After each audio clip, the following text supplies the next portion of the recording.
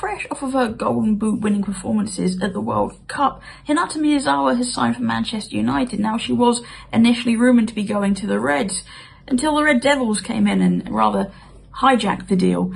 But she comes in as an attacking midfielder, even though we saw her in a more advanced role at the World Cup. That was where she had so much joy. She scored so many goals and assisted her teammates so well in that more advanced position. So she offers Mark Skinner United a lot of positional flexibility. I think the question is, well, where she's going to play. We know she's in on a permanent deal. We're not quite sure how long it is. But is she going to be in the midfield? Is she going to be a winger? Is she going to slot into maybe a centre forward role during games?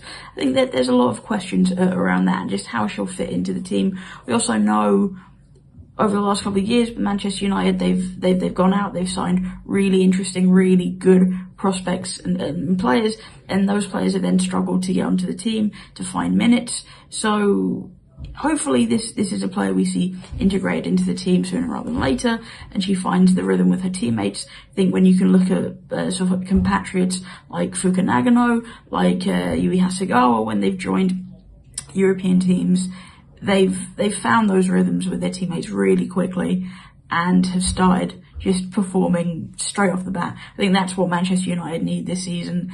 You know, they've got a big calendar. They've got a big calendar coming up with their first foray into European football. So I think if you're a neutral, I think you should be quite excited about seeing Miyazawa and where this Manchester United attack goes. Thanks so much for watching ESPN on YouTube, and for more sports highlights and analysis, be sure to download the ESPN app, and for premium content and live streaming, subscribe to ESPN Plus.